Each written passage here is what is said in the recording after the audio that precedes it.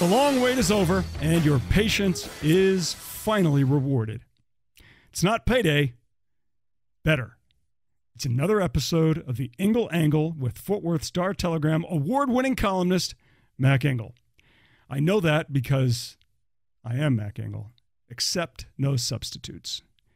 I am so glad that you carved out your time to join me again for another episode. And before we get to my guest, I do want to address a full-blown crisis in the male community. It's something so bad that even the most toxically masculine male refuses to discuss. But I'm going to. I'm talking, of course, about full frontal male nudity in the men's locker room. Fellas, cover it up. I don't want to see it. I don't want to see mine, and I sure as hell don't want to see yours. There is nothing more potentially irreparably harmful to the young, forming male brain than that of his first visit to the men's locker room. The smell of that blue Windex junk where those straight combs sit, all the sounds of the coughing and the clearing of the throats and the constant groaning and moaning among those middle-aged men, senior citizens, who do anything in their attempt not to go back to the house. And when you're young, those sights and sounds are nothing compared to the sheer terror of seeing the naked male scrotum as it sags pathetically in a losing fight against time in its effort to continually to defy gravity the way it did many years ago. Now I'm 47, and I am rapidly approaching my 40. No, that's a lie. God, I'm that old. I don't even know how old I am anymore. I had this whole joke written out. It's the same tired one I say all the time. I look 47, but I'm rapidly approaching my 49th birthday. And I will never forget those Saturdays when my dad took me to his athletic club when I was like 7 or 8. And you'd see all of that old, sagging, naked flesh around the men's locker room, totally indifferent as to who the audience might be. I didn't like it then. And even though now I am approaching that stage in my life where I don't care about any of this stuff anymore, I still know better than to sit there and flash anybody. Because not that long ago, I encountered a situation so frightful, so terrifying, and so unforgettable, I decided to take my global platform to lobby to stop all of this. This happened a couple months ago. I was in a men's locker room, and as I walked by the 3 stalls of toilets, I could see a pair of feet. And then the odor hit me. It's the type of sensation when you're driving down the highway and you pass a cow pasture or a landfill, maybe a giant pile of burning diapers. So I picked up my pace, and I can hear the familiar sounds of that power flush. And then the door to that stall behind me opens, and I can hear, "Hey, Mac." Now I can look in the mirror, and over my shoulder, I can see the person who has walked out of that stall, whose actions likely dented that porcelain toilet. And that person is totally naked. We're not talking about People Magazine's Sexiest Man Alive here either. And this older gentleman, in his naked state, he wants to have a conversation with me. He wants to chat about sports, college football, Dallas Cowboys. 999 times out of 1,000, I am more than happy to chat with someone for a minute or two about sports or whatever else. But I got to tell you, this is where I draw the line. And like so many lines in my life, I erased it just to accommodate the situation. And this older man is standing there, A, totally naked, 8 feet from me. B, he's standing 2 feet from the toilet that he has ruined with odors so bad he nearly set off the fire alarm. Now, I'm trying not to be rude, and it takes every fiber of my being not to sprint out of the men's room screaming, "Police, help!" I stand there, and I casually backtrack, and I'm trying not to look at him. I'm trying to look any place but at that being. He starts walking towards me. He takes his right hand to scratch his ass. Totally, completely tone deaf to what's going on. I'm like, oh my God, just go anywhere but here. And what felt like no less than 3 hours and 14 minutes and 3 hours and 14 minutes, I say, hey, man, I got to run, which is exactly what I did. So I'm here today to plead with men of all ages that when you get into the locker room, you should have the freedom to change without fear of judgment. You should have the space to take off your shorts and boxers and put on a towel. You should. But cover it up immediately. We don't want to see it, because when we do, we never forget it. And on that note, the normal transition, let's talk about women in wrestling. My guest today comes from the insane world of big-time professional wrestling. You don't have to be a wrestling fan or know who this person is to appreciate this interview. I try to create this interview for a broad audience. She's a native of Tennessee, and now she's one of the most successful female performers for the absolute giant monolith that is WWE. I do want to tell you, before you listen to this interview, that it was recorded a few days before WrestleMania came to Arlington, Texas, the first week of April. And it was recorded a few days after the Academy Awards, where Will Smith smacked the hell out of Chris Rock. You might have seen that. The reason I'm telling you that is because right out of the gate, there's a bit of an awkward moment, so just roll through it. With that, please welcome Bianca Belair. Hello. Bianca? Hi. Bianca, this is Mac Engel from the Fort Worth Star-Telegram. How are you? I am good. How are you? I'm fantastic. Are you in the greater Dallas-Fort Worth area getting ready for WrestleMania? I am. I got here yesterday afternoon, so I'm already running around Dallas getting ready for WrestleMania. It's WrestleMania week. All right. So I've got a handful of questions to ask you. These are kind of fun. Some of them are going to be a little bit different. This will be a little bit different, Okay. but they're benign questions, so don't worry about anything. You're going to be saying anything terrible. But, as a performer, I did want to ask you and get your opinion on something. What did you think of the famous slap punch between Will Smith and Chris Rock? Hold on just a second.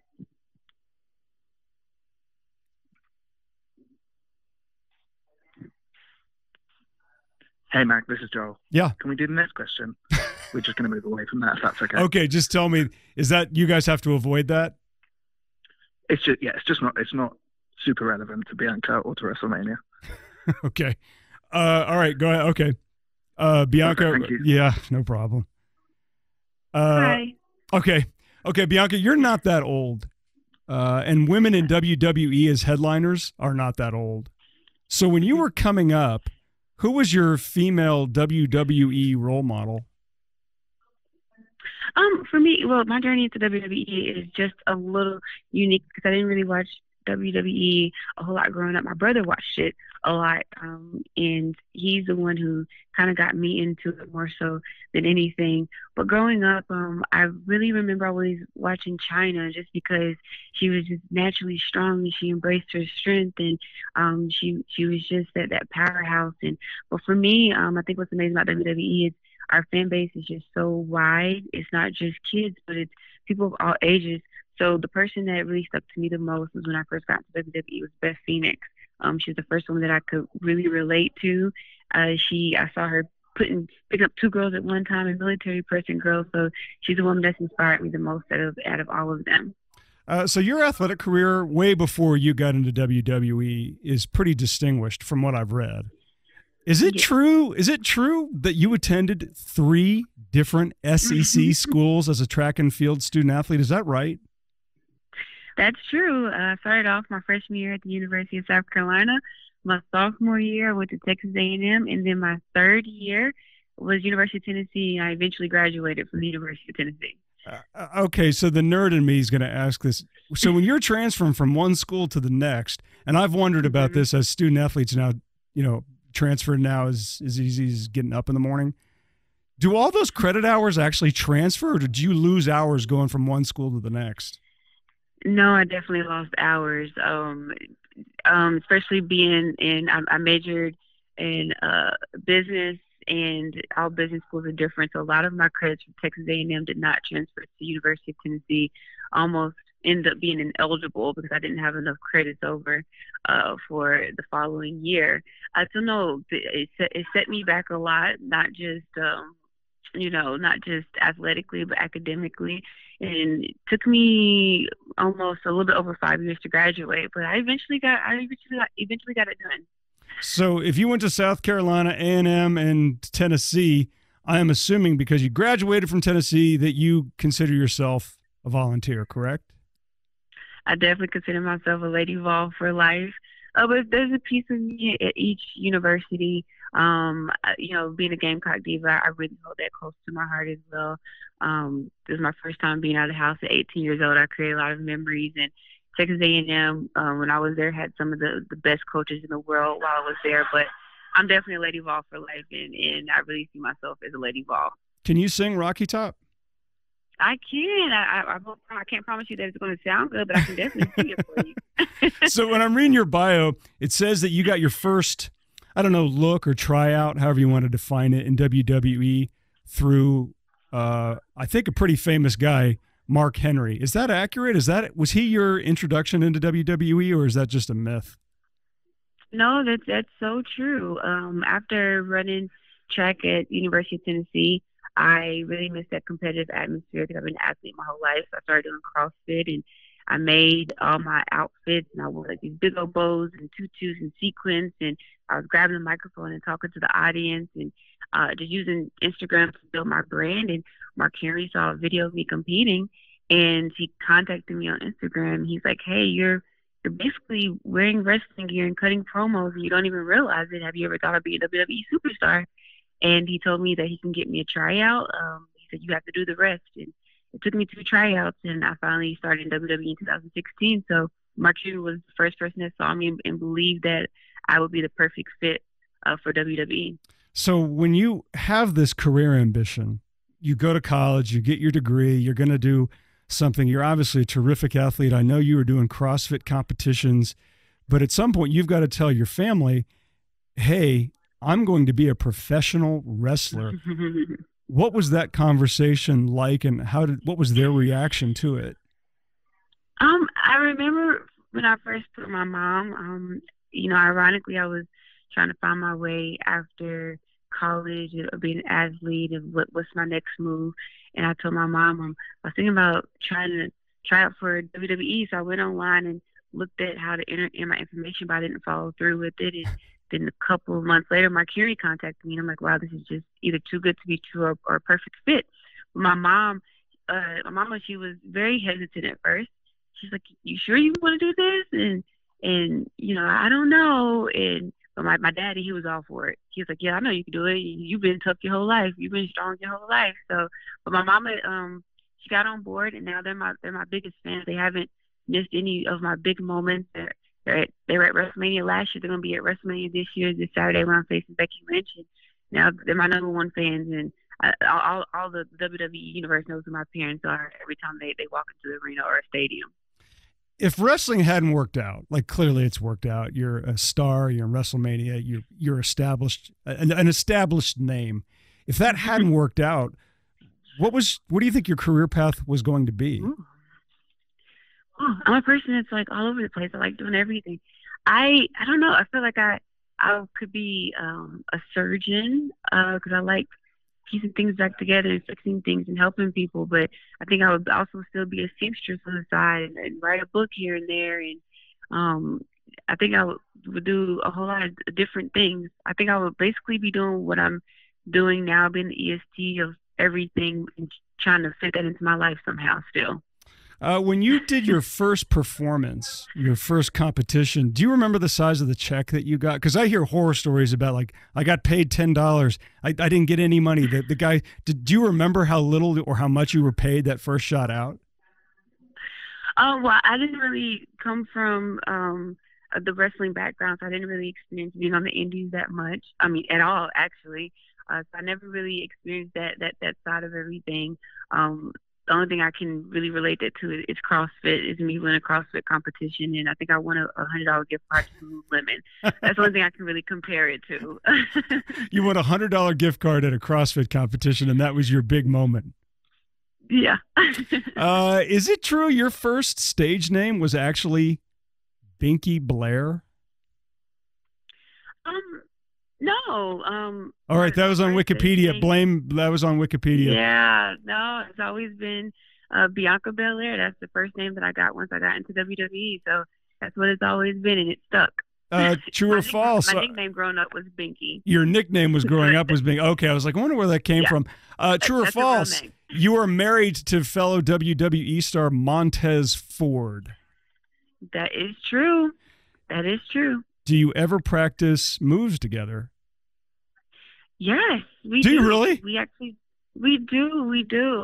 We bounce ideas off of each other all the time, and we do practice moves together. We recently were just went down to the Performance Center this past week, so that I can try a few things out before WrestleMania. But we train together all the time. We hang together all the time. We travel together all the time, and we work together all the time.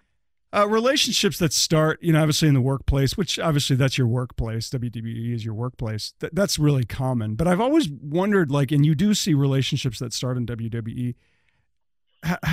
Bianca, how does that start? That seems like such an odd thing. I mean, are you practicing and he throws a guy out of a ring and then he looks at you and says, "Hey, let's go out to dinner"? How does what's the origin of that kind of relationship? I think everybody has their own different story. Of how their fairy tale started. But for me specifically, I met my husband when I got into WWE. We really more so met outside of the ring. I saw him when I first came, and I had a huge crush on him. And then I didn't see him again for a couple months, and then actually saw him on an outing when a couple of the WWE superstars all met up to go out to dinner. And that's really when things kind of kicked off. So we kind of kicked off outside of the ring. Do you think people fully grasp how hard it is to make it to where you are, to where any of these big time headliners are as WWE pros? Are the odds just as challenging as it would be, say, for a guy playing football who wants to make it to the NFL, or guys playing basketball and they want to make it to the NBA? Is it similar to that? I would say it's definitely similar to that, but I will say I do believe that WWE superstars, we don't always necessarily get the credit that we deserve, because what we do is strenuous, it's hard, it's demanding, and even to get to WrestleMania, I mean, that's the dream. And there's some people who never even make it to the stage of WrestleMania, let alone main event WrestleMania, like I had the opportunity to do last year. But we're all around just superstars, not just athleticism, but from our creativity to the demand of traveling to doing the media, we can get up and do interviews, and it's just, you have to be an all-around superstar to do what we do. And we're really just amazing at what we do, and we're amazing talent that should get way more credit than what we get. All right, true or false, you won an ESPY in 2021 for the best WWE moment because you and Sasha Banks were the first black women to main event WrestleMania. True? That is true. That is 100% true. What did you do with your award, and where is it in your house? My award, it is up in my room with all of my different accolades. It's hanging up right next to my SmackDown Women's title that I won from that match for main eventing WrestleMania with Sasha Banks. That was just an honor to just be recognized in the world of sports. I mean, the ESPY is one of the biggest awards that you can get in the world of sports, and to be acknowledged for that moment just shows how big that moment is and how it's going to continue to inspire people, not just now, but for generations to come. All right, Bianca, now we're going to move on to the fun part. These are the questions that I think you'll like. These are questions that I stole from the Book of Questions and the Proust Questionnaire. These are kind of fun, deep thinking questions. It's not WWE, but you'll like them. You'll like them, I promise. So if you could gain any one ability or quality that you admire in somebody else, what would you choose? I would gain the quality of comedy. I think it's just amazing to be able to get up and just make people laugh with the words that come out of your mouth. I think that's amazing. Or singing. I wish I could sing really good. That is probably the number one thing. Everybody but do you think you could develop that ability to sing or just by working at it? Or are you so bad you're like, nope, I could spend 10,000 hours and I'd still be terrible at it? I think I might be able to carry a tune. I just don't think it's in the books for me. It's just not a quality that I was given. My dad can sing, He's an amazing singer. In my whole life, even as a kid, I made him buy me a karaoke machine because I wanted to sing like him, and it just never happened. Some dreams just never come true. Okay. I don't know if you can say this, but I'm going to ask you anyways. What's the most outrageous thing you've ever done?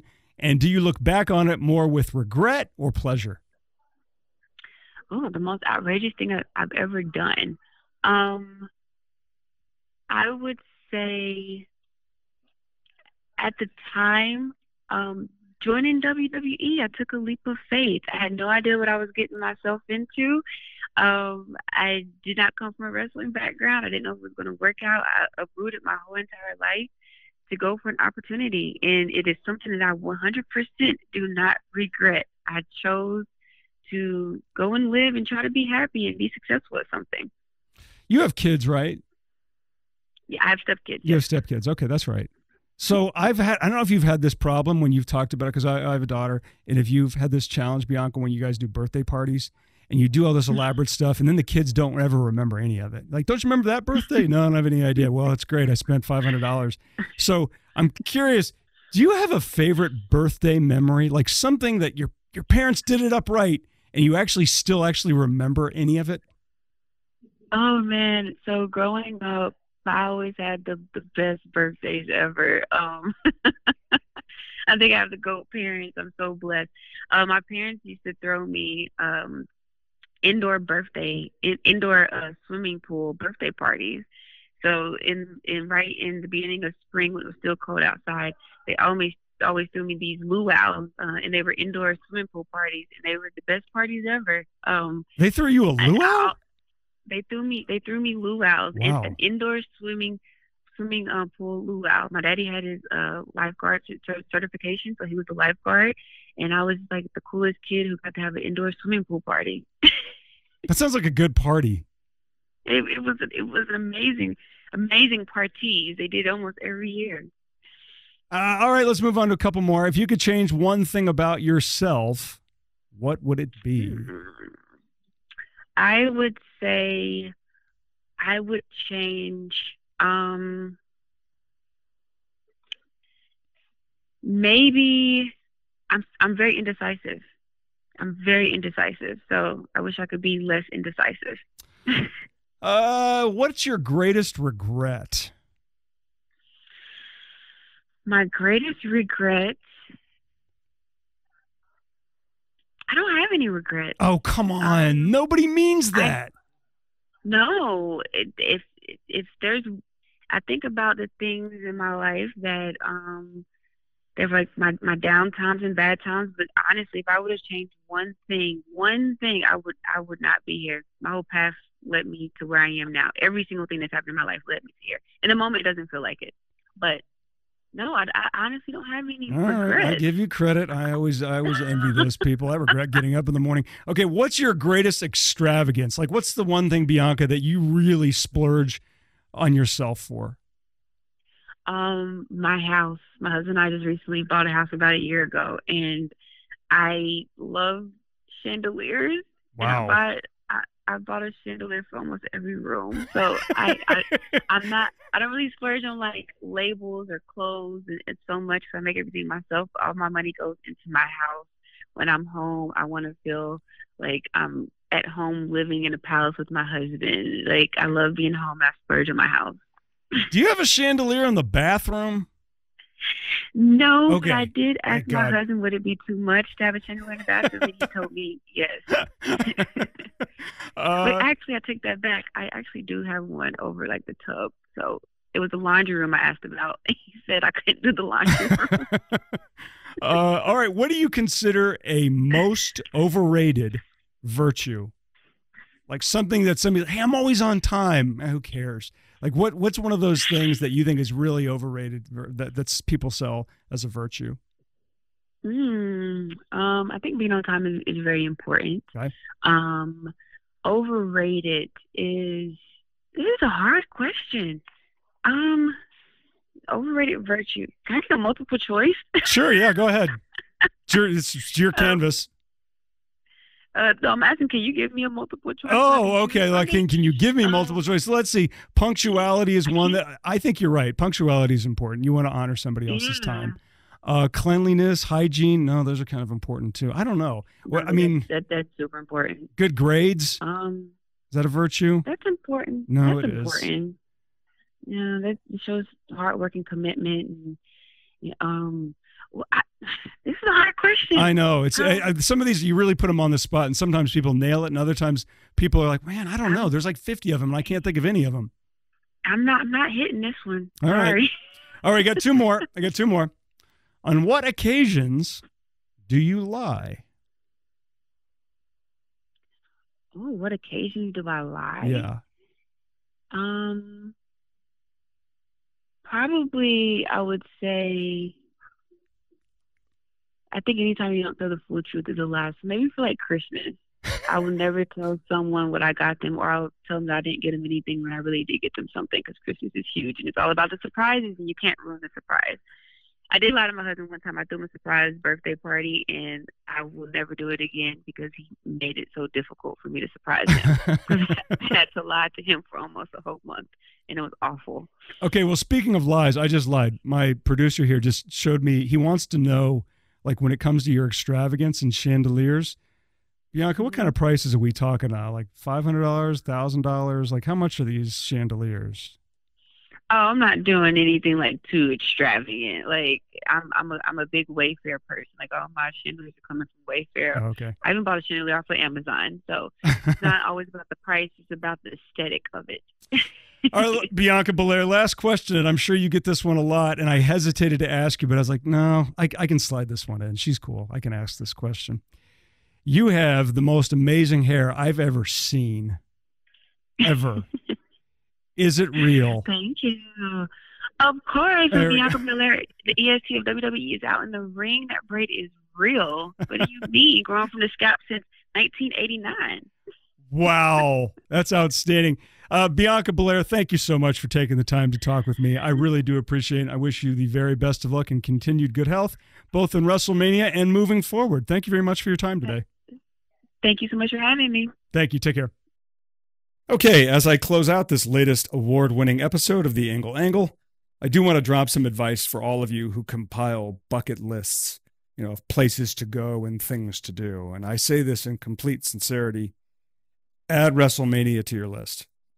Now, I know, for those of you who don't love this wrestling stuff, I'll be honest, I don't really get it either.